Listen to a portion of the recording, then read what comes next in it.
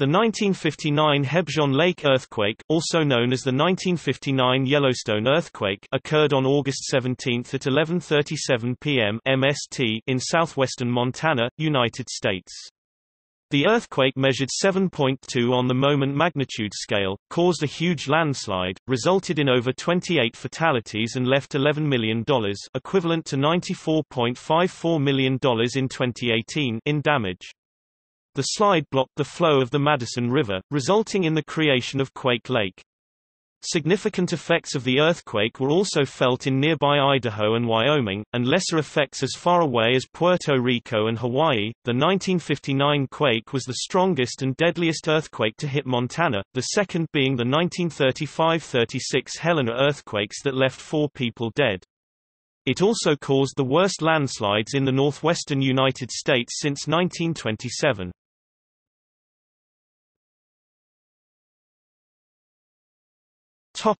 Earthquake. The earthquake occurred at 11:37 p.m. MST with a magnitude of 7.2 MW. The U.S. Weather Bureau reported that the quake lasted 30 to 40 seconds. During the earthquake, the surrounding landscape dropped as much as 20 feet (6.1 meters), and shockwaves caused numerous seiches to surge across Hebgen Lake for 12 hours.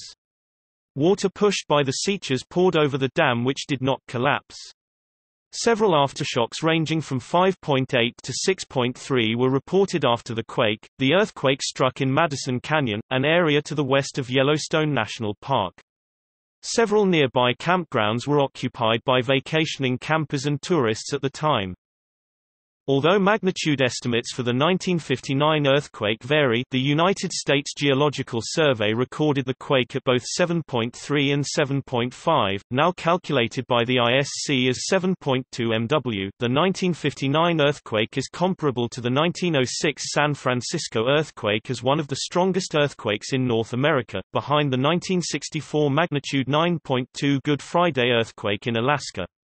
The 1959 earthquake is also the most severe earthquake in the Rocky Mountain area of the United States, along with the 6.9 magnitude earthquake which struck Idaho in 1983.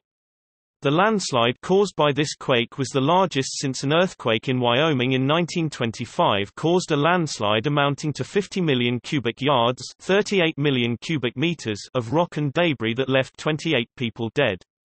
The death toll from the quake was also the highest since the 1925 earthquake and most recent for the northwestern United States since an earthquake in 1927 that left 7 people dead.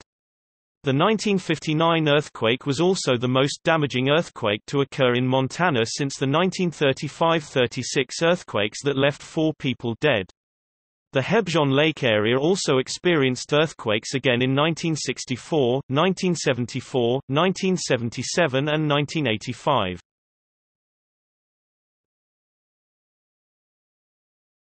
Topic: Effects. The landslides caused by the quake carried 50 million cubic yards (38 million cubic meters) of rock, mud and debris down into the valley and created hurricane-force winds strong enough to toss cars. In Madison Canyon, the landslide swept away a family of 7, 5 of whom perished. 2 more fatalities were also reported in nearby Cliff Lake to the south. In Rock Creek, tourists camping there were caught off guard by the quake and landslide, which swept them into the creek. The landslide caused a seiche which inundated trailers and tents, uprooted trees, and injured 1 additional person. New geysers and cracks sprouted up in nearby Yellowstone National Park. Near Old Faithful, the earthquake damaged the Old Faithful Inn, forcing guests there to evacuate. Landslides caused by the quake blocked a road between Mammoth and Old Faithful, damaging a bridge inside the park. There was 1 reported injury when a woman broke her wrist. The earthquake also created fault scarps as high as 20 feet (6.1 meters), causing extensive damage to roads, homes, and buildings. In Belgrade, Montana, the earthquake damaged measuring equipment placed in a 100-foot (30 meters) water well. The quake also knocked out telephone communications between Bozeman and Yellowstone, with the city of Bozeman itself suffering moderate quake damage to homes and buildings. Buildings at the Montana State University campus also sustained quake damage. In Butte, the quake caused a pendulum clock to stop at 12:42 a.m. MST and caused minor damage to homes. Areas around Hebgen Lake were also affected as the quake caused parts of the lake to rise 8 feet (2.4 meters). Roads and highways running along the shores of the lake collapsed into the water. In Ennis, most residents were evacuated due to concern Hebgen Lake might flood the town. The evacuation was subsequently called off when it became known the landslide had blocked the river's flow. In West Yellowstone, the earthquake damaged a courthouse and a railroad station. The earthquake also caused damage and fatalities outside of Montana. In Reynolds Pass in eastern Idaho, a landslide killed 8 more people. Seismic waves from the quake were reported in Boise and Maxine, Idaho, causing minor well and sewer damage. The final death toll from the earthquake was 28, although some newspaper reports suggested the death toll was high as 50 to 60.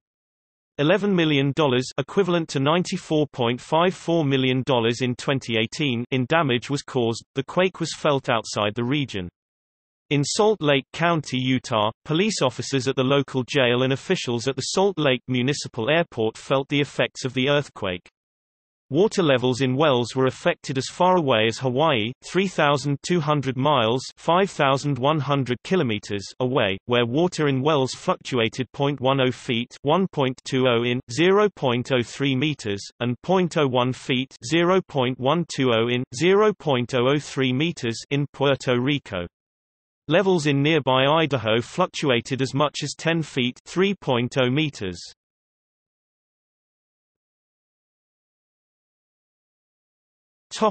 Quake Lake. The landslide caused by the quake blocked the flow of the Madison River. The blockage caused the water to rise and formed a new lake, which was later to be named Quake Lake. Fearing that the pressure caused by the rising water would result in a catastrophic flood, the Army Corps of Engineers began to cut a 250-foot (76.2 meters) wide and 14-foot (4.3 meters) deep channel into the slide. By September 10, water began to flow through the channel. To prevent more erosion by the flowing water, the Army Corps cut another 50-foot (15.2 meters) channel, which was completed on October 29. The construction of the 2 channels cost $1.7 million, equivalent to $14.61 million in 2018.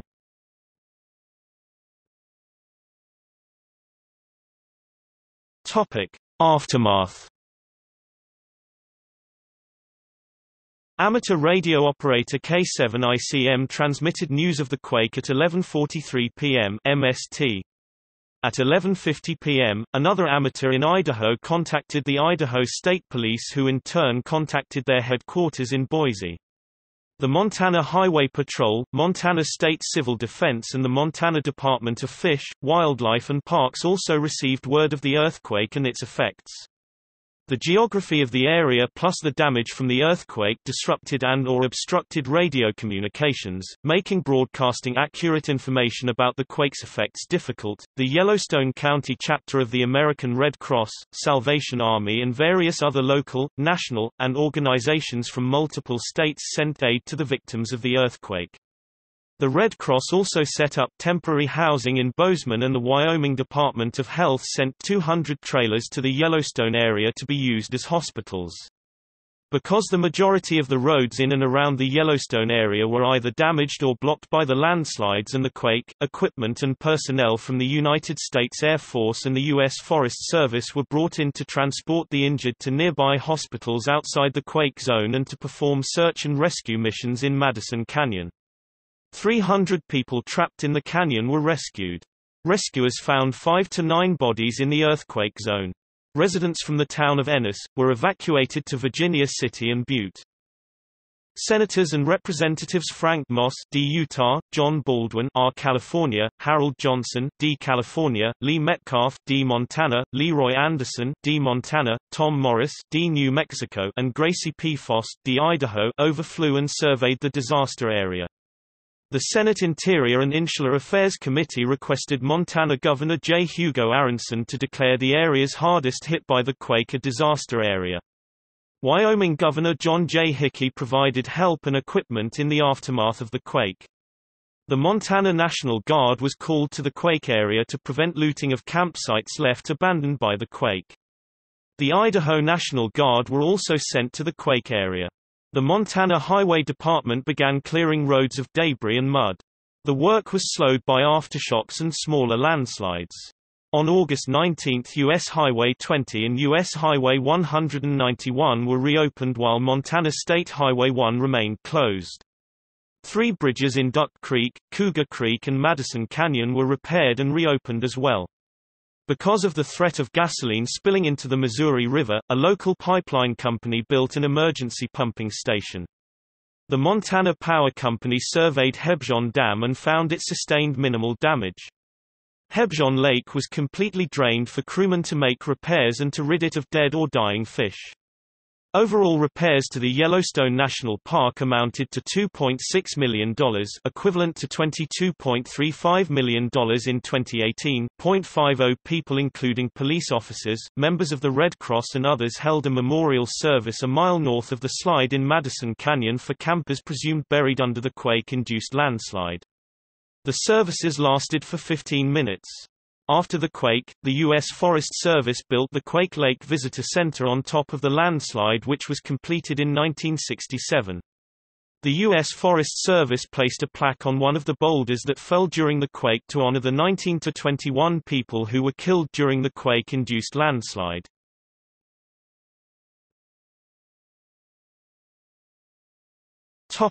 See also: List of earthquakes in 1959. List of earthquakes in the United States. Yellowstone caldera.